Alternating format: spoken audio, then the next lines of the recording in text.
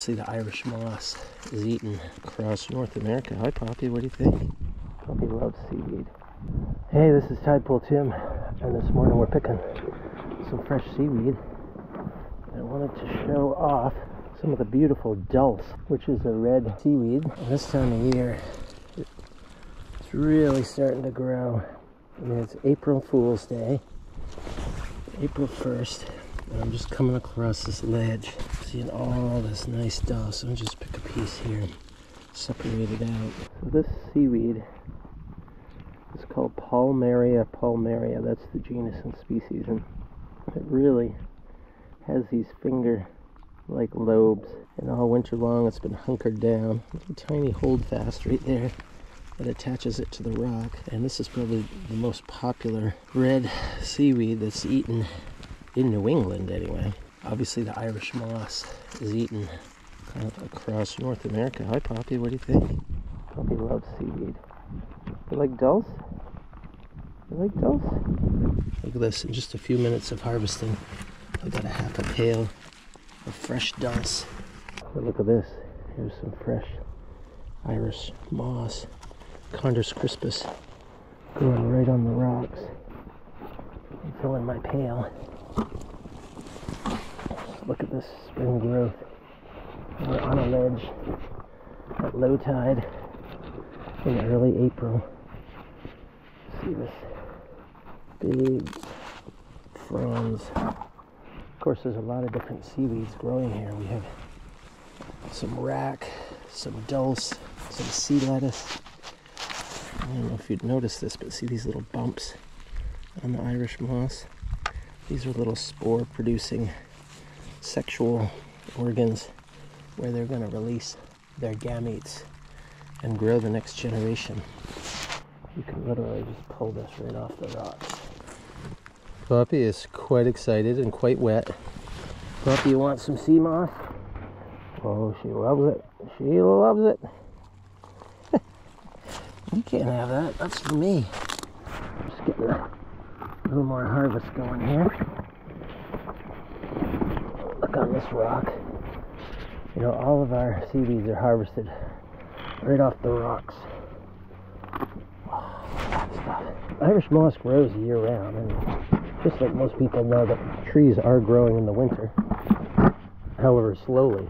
Most of the growth is in the summer months when the sun is the strongest. But for this moss, an amazing seaweed. It freezes solid when the tide's out in the winter, and in the summertime, if it's windy and hot, it almost completely dries out. But you can see on this rock right here, it's only growing from the low water mark where the sea urchins can eat it up maybe 3 feet to where the rockweed is, and where it gets out competed. So there's no rockweed here. There's just pure rocks covered with Irish moss. You see here we got a little bit of sea lettuce in there. But other than that, it's good clean stuff. Still raining out. My raincoat keeps getting in the way of the GoPro. Look at that, we're filling up fast. After we harvest it, we rinse it in the seawater, and then we lay it out in our greenhouse to dry. Once it's dried, we kind of shake it and look for little bits of shell. Sometimes little shrimp are found in there, little circular things that look like donuts, which are actually snail eggs. But all of those sort of anomalies mostly get sifted out before we ship our product out to our customers across the country. So I've got enough moss here this morning for my fresh orders. If you've never tried Irish moss fresh, we overnight it or 2-day it to your location, and you can try eating Chondrus crispus instead of in a dried form, fresh, and you can still throw it in your Vitamix. It makes a beautiful moss gel. It's just a different way of doing it. Oh, look here. At the end of the day, here we find some pink encrusting algae on this rock. But look at that huge sea colander kelp. That's about as big as these guys get. They grow wide, and they grow with all these holes in them.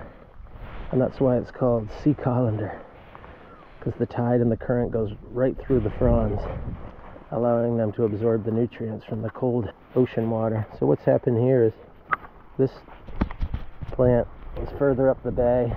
Somehow it became unattached from the tide or the wind, and it's washed downstream. Oh, Poppy's at it. What do you got, Poppy? Some bladderwrack? Well, that is a true seaweed dog right there. Don't have to supplement her diet. Well, that's it for this morning. Tide pool Tim, kind of soaked. Oh, a big piece of sugar kelp. Trying to get back to the shop and shower. Been a beautiful set of tides this month. Here we are on April 1st. And the tides and the moon cycle going back the other way. From a 21-foot tide today, by next week we'll be around 17 feet. So that gives you an idea of how it ranges based on the lunar cycle and how much the tidal range here in Cobscook Bay changes week to week and month to month.